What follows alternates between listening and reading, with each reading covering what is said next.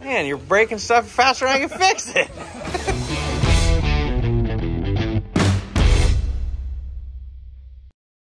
Hey everybody, back here in Oregon. This is the area that Garrett and I were logging about 2 months ago. And I don't know if you guys remember or not, but at the beginning of that second video, we found that dozer in the barn. I got all intrigued about this old dozer because I kind of grew up on a old 3T7, D7 3T is what the model on that dozer is. So I was like, man, that thing is cool. So I got in touch with the original owner and he's like, yeah, if you want that thing, you can come try to start it. So I got a couple of my buddies, John, who came all the way from California. He's really familiar with these older dozers, the old cable blades and stuff. And then my other buddy, Josh, picked me up this morning and we rolled down here early. We're gonna try to start this thing up. So this could get interesting. Last time I was here, this thing was covered with sticker bushes. So the story on this thing is it got a stuck clutch.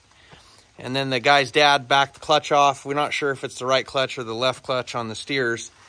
And backed the clutch off and they got it backed into the barn here just enough where it's out of the weather, but it's been sitting here for probably over 20 years. He said right around 2000 is when they parked it here. So, but according to John and Josh there, they said if the motor turns over, we'll get her going. So we brought a bunch of crap in the service truck and starting fluid. These don't have batteries on them. They have a little pony motor, and it's a little 2-cylinder gas motor right here. You can see the spark plugs on it. And once you get the pony motor running with the hand crank, you engage these two levers here, and that starts to turn the big motor over. And that's how they used to start these old dozers. So this is going to be quite a project getting it running. We'll see if it'll take off or not. So according to the serial number, John looked up the serial number on this thing. It's a 1953. But these were really popular back in the 50s. They built a lot of road with these old dozers, and it's really cool because it's got the original winch and the chokers are still on it. But this piece of property that we were logging on, it's like, I don't know exactly how many acres it is, but this dozer's been here a long time, and so I just thought it would be really cool to try to get this thing running. So I know this isn't saw stuff, but being that this thing's an old logging dozer, might be kind of fun to film. So underneath the back seat. We got lights now. And I got all kinds of goodies in there.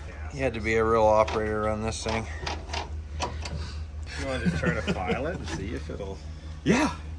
I mean, sometimes they'll wake right back. No, we'll definitely try to... Oh. I guess I should turn it on first, huh? That might help.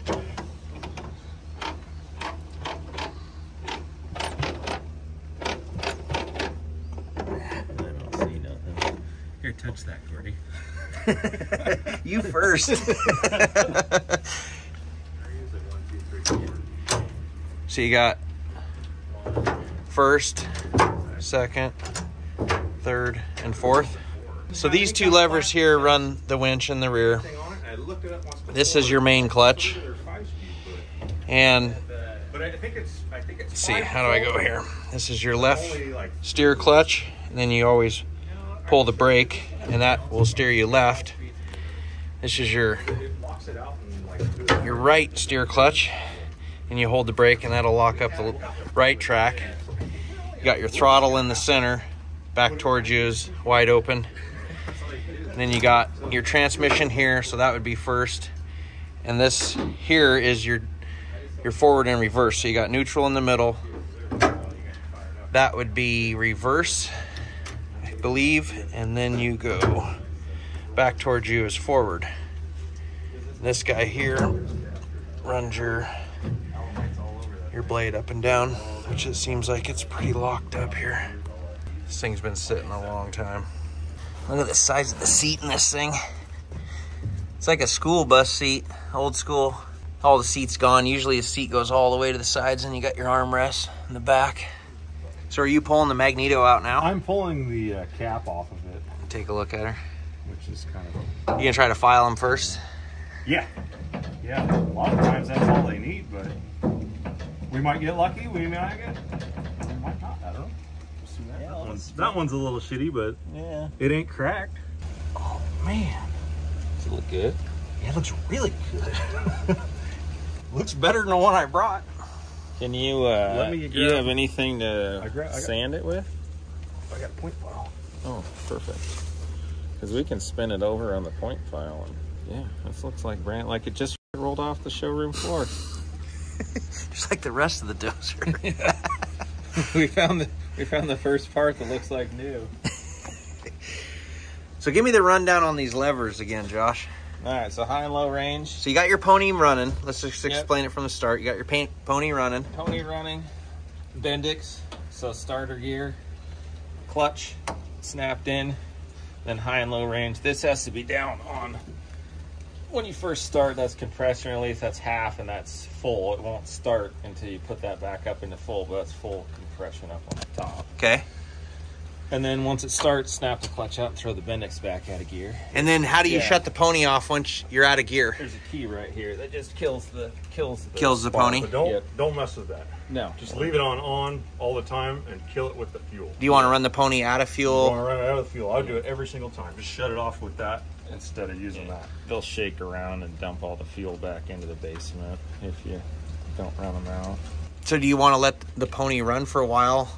Usually the rule of thumb is 3 minutes. So this, after your big motor's running? No, you want to let them roll the big motor over for like 3 minutes before you give them any fuel. But once you got the big motor running, you kick your Bendix and your clutch out, your pony motor running. If you flip this forward, this piece here, which is stuck, of course, will flip out, and then it holds this down in the idle position. So it just idles. And then it'll run itself out of fuel while it idles? Okay. I got you. But the pony has to run good enough for it not to die. So most of the time they just shut themselves off. Oh, this thing's gonna purr. What are you talking about? Oh, it engages the Bendix, huh? Well, I pulled it in, but now it's stuck in there. Oh, look, yeah, you're turning the motor over. Yeah. Did it bark? Oh, yeah, it's stuck me, yeah. Well, the main engine is not stuck, so that's good. So what we'll probably have to do is open this guy up right here, and then back that clutch way off. At least get the pony to start. Once we get the pony running, we can shut it back off and then readjust that clutch. I love it. They got the firing order right on the manifold. It's kind of nice, huh? I thought it was going to be real cold. It's not bad in this barn. Any ideas how to get that Bendix out? I said, I think we can pop it out if we take that plate off, or we can back the clutch way off. I'm surprised that clutch isn't kicked out.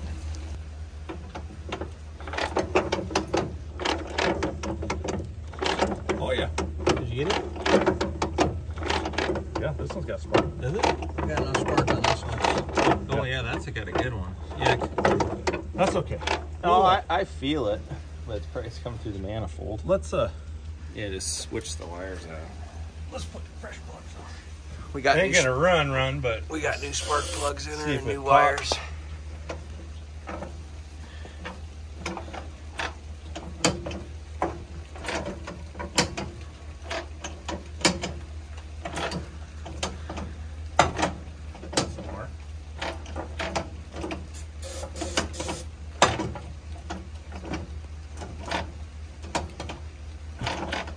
That impulse coupling is working.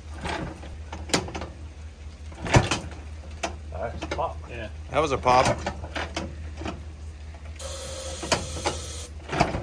Hey, Josh is getting greedy. So we swapped the carburetor out. Gas tank was clean. Ran the fuel line down. Got new spark plug wires on it. Topped her off full of oil. Our governor arm didn't quite work, Josh, but we'll just have to manually watch that. Oh, yeah. I need to get a little excess gas. Barf some out. Started puking a little out.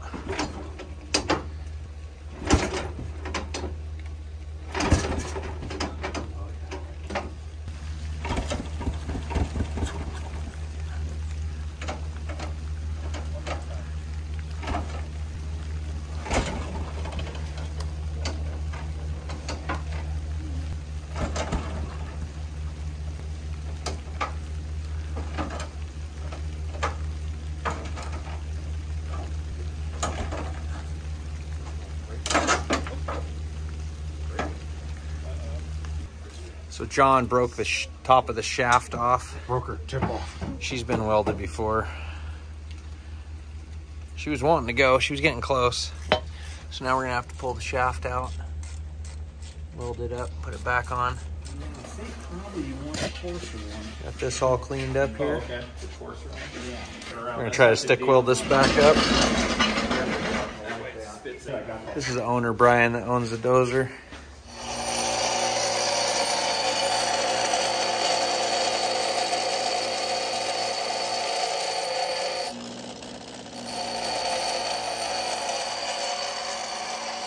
They got her welded back up. What do you got? But break the fuel tank for the strainer out. Yeah? The fuel is as clean as the day somebody poured it in. So what's the bad news? Oh, I broke your handle. Oh boy. That's all right. Man, you're breaking stuff faster than I can fix it. Oh, that's fixed. Look at that. That'll work. Yeah. That's cast iron. This will work here too still. But I adjusted that clutch so it will actually engage properly. And then I pulled the injection pump cover off and the rack's all freed up, moving nicely. There we go. So everything looks good. That's the only bummer. So this pin right here, if you lift this pin up, Okay. then this thing will rotate, you know, and you screw it in to tighten it. We'll go to the next index to the next hole. How'd you break that handle off? You're a I gave it a savage. yank and it was bent already, so it must have been I have more of those. kind of weak. But it's not the first one I've seen that's broken. Don't break it off this time. Yeah, we logged up and we were sending it to fucking Idaho. Yeah, Leavenworth. And, You ready to go?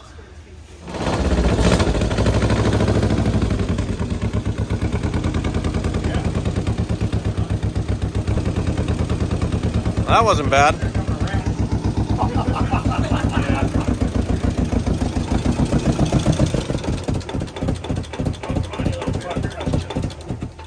Rat go scurrying? No. Oh. There's plenty of fresh nests and stuff in there. now we just need the we water. just and need I'll water throw in this it now. big bastard in gear. Why'd you forget the water? I don't know. How are you? You're busy fabricating. No? Actually sounded She good. run. Like Yeah, she she might, sounded she real might good. actually sit there and run and idle and get her nice and warmed up. Oh yeah. Yeah. And then pull. There you go.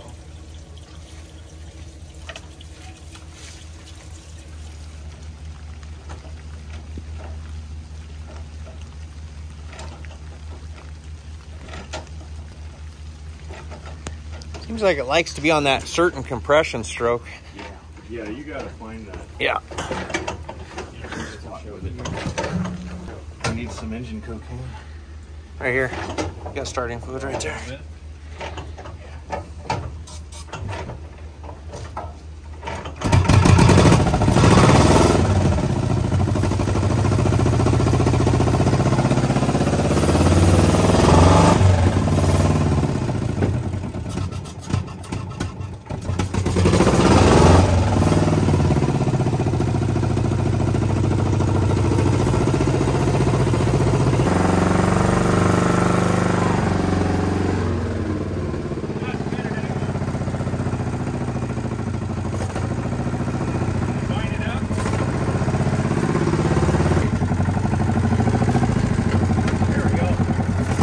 That blade's going up.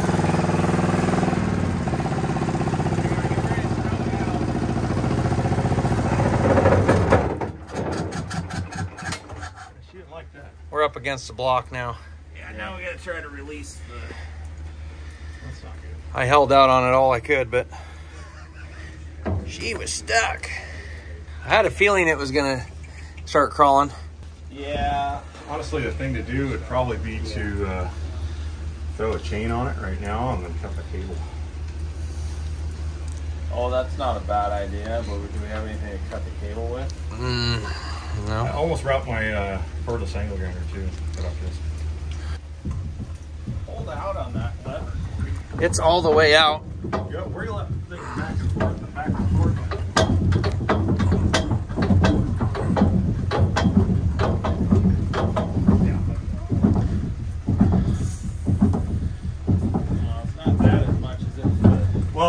linkage is so stiff for them.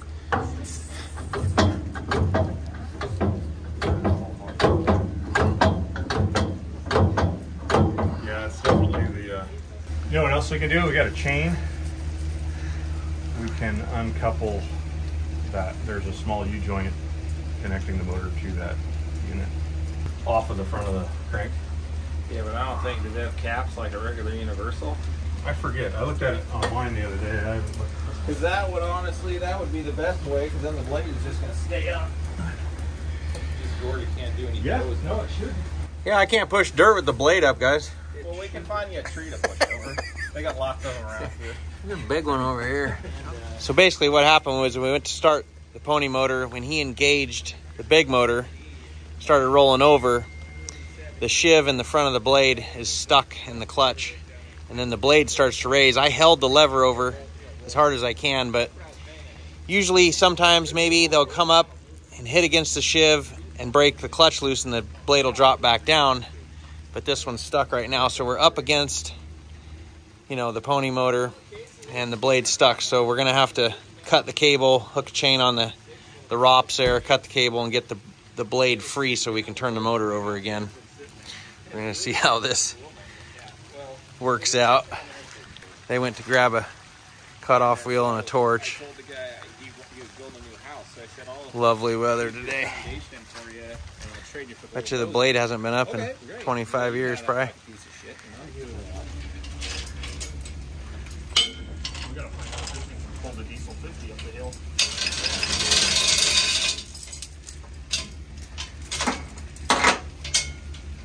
So we figure out who's cutting the cable? Are we drawing straws, John?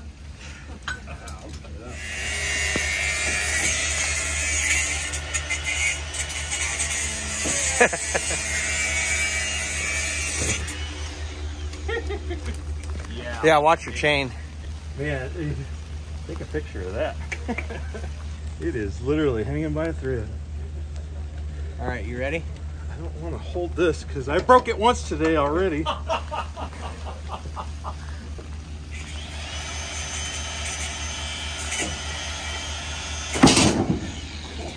Whoa, hey, she moves. She almost took off down the mountain. No, there's an adventure to be had today. Oh, yeah. Nobody died. Yeah. All right, fire back up. It'll stop when it hits Josh's new pickup. I was going to say that. You would have stopped it. Let me get up in there.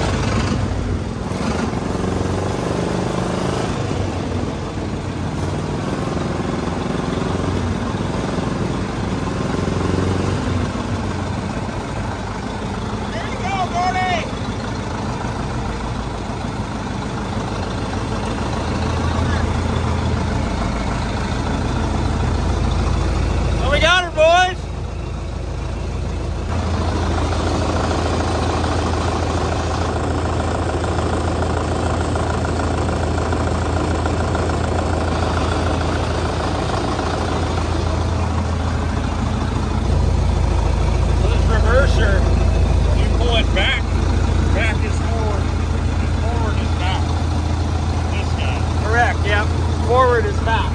Yeah, if you push it forward, you're going to go in reverse. So if you want to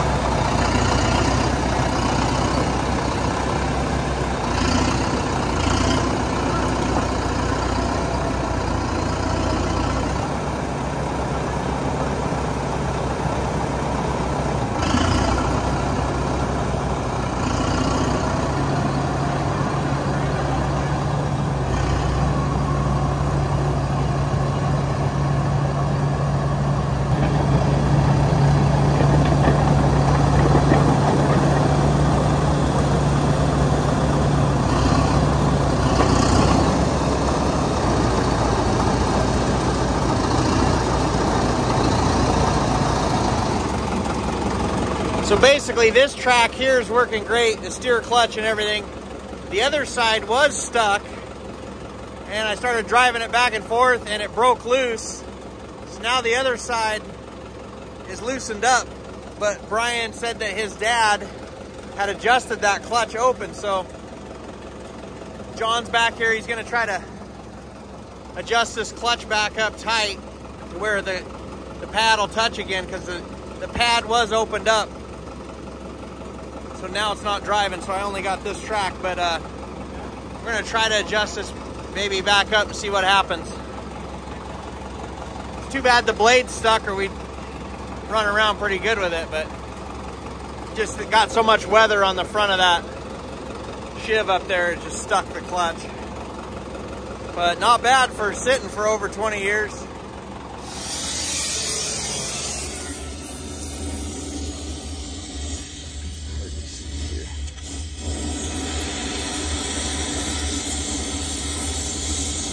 I think I'm heating it. Yeah, you're right on it.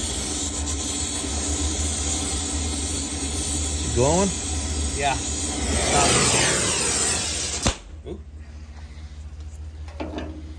Josh, do you see that flashlight anywhere? Oh, it's over on the back.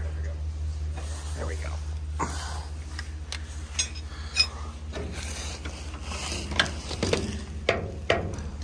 Felt like it moved. Looked like it got on the run a little bit. Is that all it did? Yeah,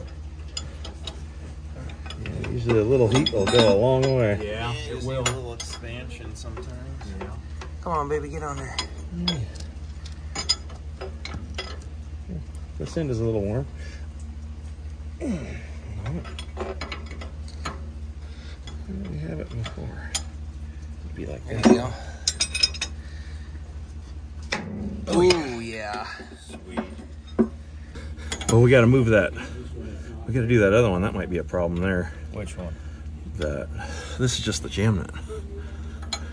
What's the big one? Yeah. We gotta move the big one now, huh? Yeah. But the wrench I brought Isn't big enough. isn't the right size. So what's your plan on that? I'm gonna bullshit my way through it somehow. You probably got a... We're gonna figure something out. If I have to pull this whole damn plate off, I will.